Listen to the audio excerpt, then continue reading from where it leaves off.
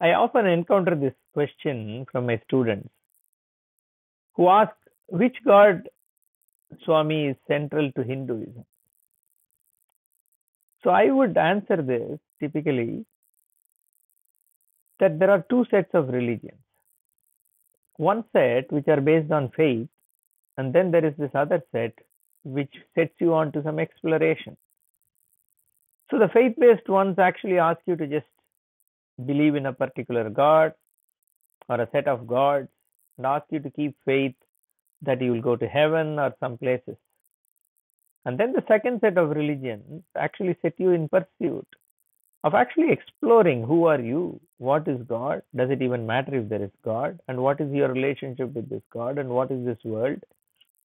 So Hinduism is one such religion which, even though gets you started through faith, but eventually leads you into this exploration which is called Vedantic pursuit.